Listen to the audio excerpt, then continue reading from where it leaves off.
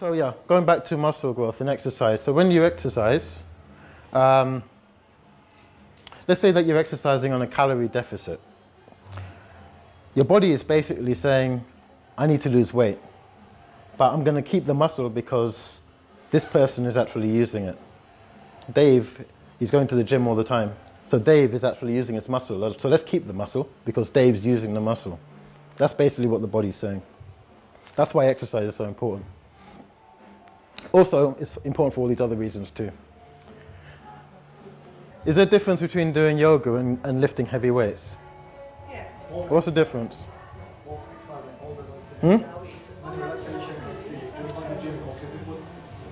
But I mean in regards to physical outcome. Depends what yoga you do. Yeah? I'm generalizing, by the way. I'm generalizing quite a lot. But yeah.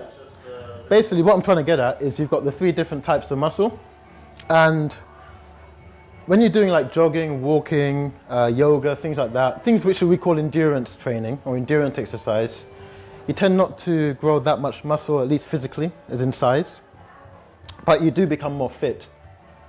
Your blood flow improves, you get more endurance. Whereas if you want to actually grow in physical size, then you want to be focusing more on weight training, short bursts of energy, such as sprinting, things like that, because it's associated more with type 2 muscles. Now, type 2 muscle fibers are more associated with actual size, whereas type 1 muscles are more associated with endurance, fitness, things like that. And I'll show you what I mean, because it probably doesn't make that much sense right now. But if you look at these 3 people here, that's a marathon runner, that's a bodybuilder, a powerlifter, and you know who that guy in the middle is? Bolt. Yep, Bolt. But these are kind of like stereotyped. It's not as simple as this, because the truth is, if you do a bit of type 1, if you grow a bit of type 1 fibers, you will still grow some type 2. But the majority of what you grow will be type 1. So if let's say you do lots of jogging, you do marathon running, you will tend to become more fit because you're focusing more on the type 1, which is endurance. But you'll also grow a little bit of type 2. Okay? And likewise, if you do lots of weight training, you're going to make a lot of type 2 muscles, but you also make a little bit of type 1. So you will get a bit more fit, but you'll also grow size. That's the main thing. If you do muscle growth exercises, like weight training and things like that. Is that making sense? Have I explained it properly? Okay, so again, weight training is very important for all of these reasons, okay, which I'm not going to go into now, but it's very, very important. Muscle grows in 3 ways. Does anyone know what progressive tension overload is? You use some sort of resistance against your levers, and it will just, at the point your legs will start wobbling, your arms start. Yeah, but basically what it is, yeah, you're right. So it's like, for example, let's say you go to let me go to the side actually. Let's say that you go to the gym and you lift, let's say you're doing a bench press and you lift 50 kilograms and do 6 reps. You know what 6 reps are, right? Like 6 reps of 50 kilograms and that's it. I'm dead, I can't do it anymore. And a week later, you go to the gym and you can do 7 reps. And then the week after that, or 2 weeks after, you can do 8 reps. That's progressive tension overload. Likewise, you go to the gym one day, you do 50 kilograms, 6 reps, and then the following week you go and you do 51 kilograms, and then the following week after that, 55 kilograms. That's progressive tension overload. Okay?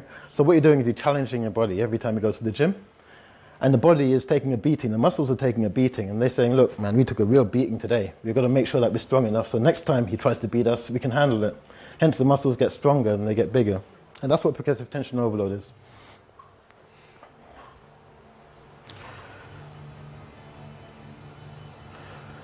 Cellular fatigue. This is the other way that muscle grows. This is more to do with lifting for example, lifting lighter weights so you can do more reps, but you're getting that horrible burning sensation at the end of it. But it's focusing on like I'd say 10 to 15 reps, that kind of thing. Time under tension, that kind of where you lift the weight really slowly, but you do loads of reps, and at the end of it, you end up with that like burning sensation. That's more cellular fatigue, and that's another way that your muscles grow. And then muscle damage, which pretty much happens when you do any type of weight training. You do create some inflammation and damage to the muscle, and during the repair process, the muscle becomes stronger. So those are the 3 ways that muscle grows. Out of all of those 3 ways, the most effective and the most dramatic is actually progressive tension overload. So, in my 3rd book, which is coming out in November, I'm going to be focusing on all of those 3 disciplines. But that's another story. In order to grow muscle, remember I said in the first slide that you need energy. For most people, if you want to actually grow in size, you need to eat more calories than you're burning. What's the downside of doing that? Get bigger. Hmm? You get bigger. You get bigger. What's the downside of eating more calories than you burn? Fatter. You get a little bit of fat as well. Yep, and that's something called bulking.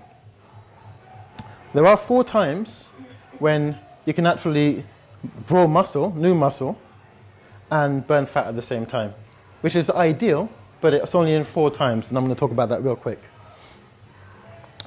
If you've never been to the gym before, you want to diet, let's say you want the 15% calorie restriction, you've never been to the gym before, and you're going to start going to the gym and start weight training. For the first 6 months to a year, you're going to grow muscle and lose fat at the same time. Isn't that amazing? Bodybuilders refer to that as a honeymoon phase, okay, because it doesn't last forever. After the first year, it becomes harder. That's why I was saying earlier when I was 16, I do a few press-ups and my chest would just come out like this. But after 25 years of training, it's not the same. Obese individuals, again, it uses the same, process as with beginners. Obese, the more fat you have, the more energy that fat, the excess fat that you have, is used to essentially feed the muscle. So when you go to the gym and you start weight training and you're obese, you will grow muscle relatively quickly, even during a calorie deficit. Steroid users. Why is that?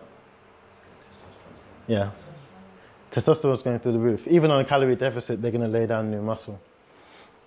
And then people who, let's say, have had an injury, detrained individuals we call them. So I had an injury, I'll show you real quick. A weight fell on my shoulder. 20 kg weight fell on my shoulder, fractured my AC joint. I was actually looking much more muscular around 6 months ago.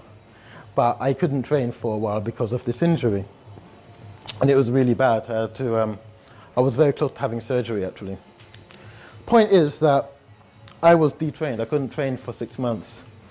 More recently, I've been going to the gym, and I've been getting that muscle back, even though I haven't been eating that many calories. So I'm a detrained individual. And essentially, from a physiological point of view, it's a bit like being a beginner. Your body is kind of going through shock, if you like. And so those are the only 4 times that you can grow muscle and lose fat at the same time. Unfortunately, if you don't fit into those 4 categories, if you want to grow muscle, you have to go through a bulking phase whereby you eat more calories than you burn, and you gain a little bit of fat, but you also gain a little bit of muscle as well. Now, is that all making sense? So, just to summarize, bulking is when you're basically increasing weight you're eating more calories because you want to grow more muscle, but you are going to gain a little bit of fat as well. Cutting means that you are actually on a calorie deficit, but you're still weight training to maintain the muscle that you have. Okay, so this is where the magic starts. Okay, it gets a little bit interesting now, and this is what I had to do basically, and what a lot of people I find don't do. Assess your body fat, okay, and go through phases of bulking and cutting, bulking and cutting. Generally speaking, if you're below 13-14% body fat as a male, or 22% females, if you're under that, then you can start bulking if you like. If you want to go for that athletic look and you're not happy with the way you look, let's say that you're too thin or you want to gain muscle, then as a general rule of thumb, if your body fat percentages are less than that, then you can start to bulk and add some muscle. But you will gain a little bit of fat as well. Once you go above 23-24% or above 15-16% in men, then you can start thinking about cutting. And cutting is when you basically maintain that new muscle, I repeat, new muscle that you've grown during the bulking phase, whilst trimming down the fat. You're basically sculpturing your body. And repeated cycles of bulking and cutting during regular weight training sessions will get you that lean athletic look that I was talking about in the beginning. And this is all based on science, it's not based on opinion or anything like that. This is 100% the case with 99.9% of people. There are a few genetic freaks out there, but for most people, this is certainly the case. And these are real before and after pictures of people who have applied these principles, okay? That guy there is actually a good friend of mine. Okay? The same with women too, not just men. Okay? And then there's me. And that was my 10-week. After 10 weeks, that's what I used to look like, this big fat stomach. 10 weeks of applying everything I talked about, and you can see a bit of a difference there. After 10 months, you see that six-pack coming back? Okay? And that's all I was doing, bulking and cutting, bulking and cutting. Now, someone asked me the other day, how long does this take? How long does it take to grow muscle? Now, do you remember what I said a bit earlier about beginners? Do you remember? Was anyone paying attention? Yeah. What did I say about beginners? Yes, yeah. Beginners, according to this guy, Lyle McDonald, who's a genius, he's someone he's a bit of a nerd, to be honest with you. He spent his whole life following bodybuilders and measuring their biceps and things like that. And yeah, things like that. But he came up with this model whereby he basically said that during a five-year training period, if you've never been to the gym before, so in your first year, you can actually gain up to 25 pounds of muscle in 1 year. So if you've never been to the gym, you start going to the gym, even if you're not training properly, even if you're just throwing weights around like I did when I was 16, the fact that it's new to the body will stimulate muscle growth at an exponential rate. Up to 2 pounds of muscle per month, and that's a lot of muscle. This is 1 pound of muscle. Do you want to pass this around? So imagine 2 pounds of muscle that you're adding if you're a beginner going to the gym, training. After that, year 2, it gets a bit slower. You might do one pound per month. Year 3, it gets a little bit slower. And then after year 3, year 4, you produce even less muscle. So really, we're looking at around 3 years of intense training can get you an amazing body, you know, like the bodies that you saw a bit earlier. Who's heard of this guy, Michael Matthews? He wrote bestseller, Bigger, Stronger. What's the name of the book again? I can't remember now. Bigger, Stronger, Leaner or something. And this guy, Michael Matthews, again, he's someone who went to the gym every single day, okay, apparently, every single day for an hour for around 5 years. And he decided to track, or 6 years, he decided to track his progress. So that was between year 2 and year 8. He didn't know what he was doing. He didn't have any real plan. How old was he? I don't know his age, but he wanted to track his, he was very serious because he was a bit like me when I was younger. He was reading all these muscle magazines and trying to figure out what's the right way to do this. In year 8, he realized that it doesn't look that much different in those 6 years for someone who's been training, you know, almost every day. He started to read the books, he started to look into the same people I've been looking into, and he applied that science that I just mentioned about resistance training, bulking, cutting. And you can see the difference between year 8 and year 11. Just by simply applying the concepts that I've been discussing over the last 45 minutes. And that was doing 3 years. As I said before, Lyle McDonald's description is the 3 years that you train hard is going to be the time when you get the most amount of muscle. After that, it becomes harder because you lay down less muscle. So let's put all the pieces together. You calculate your maintenance calories. Yeah, that's what we discussed in the beginning. Calculate your current body fat percentage. Decide whether you want to bulk, in other words, add new muscle, or whether you want to cut, in other words, lose a bit of fat. Prioritize which one. Body fat percentage. I was waiting for someone to ask me that. There's various ways. I'm going to show you literally at the end different ways you can assess your body fat. The only real accurate way is the most unfeasible way. And that's something called a bod pod, which costs, I think, £200.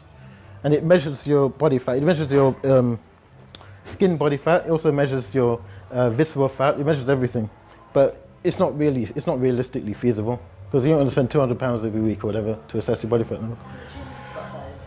Yeah, that's called bioelectric impedance, which is those things that you hold on to, isn't it? And it sends a current around your body. Very inaccurate, extremely inaccurate, but that is one other way. So yeah, cutting. This pretty much goes over what I've been saying before. Cutting, you look at if you're 13% or less as a man, then well, you want to cut or you want to gain.